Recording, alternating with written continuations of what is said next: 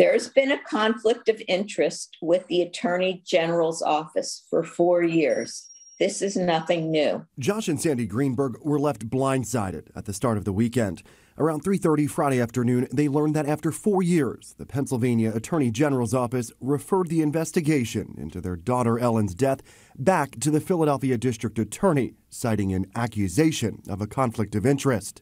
A spokesperson tells NBC 10 while the Office of Attorney General does not have an actual conflict in this matter, circumstances beyond our control have created the appearance of a conflict. Why didn't they realize this at the beginning? Not now, after 4 or 5 years of our lives and tens of thousands of dollars trying to work with them. The AG's office, led by Josh Shapiro, the current Democratic nominee for governor, has long insisted evidence proves the 27-year-old died by suicide. She was found by her fiancé with 20 stab wounds inside their Manayunk apartment in January 2011.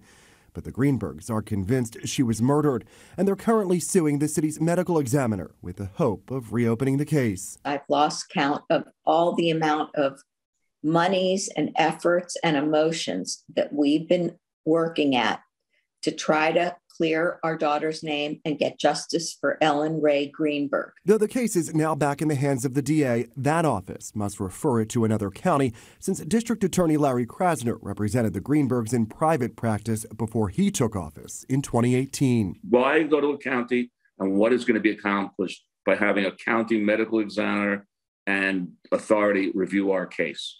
We're still working to get several questions answered. The first is, what is the nature of the alleged conflict of interest and who does it involve in the AG's office? We're also trying to figure out what the next steps are for the DA's referral to another county and how soon that could happen. We want to note that the AG's office released this information just before the end of the day Friday and has not yet returned our request for comment. However, we anticipate we'll learn more as early as tomorrow. In the newsroom, I'm Sheehan, NBC 10 News.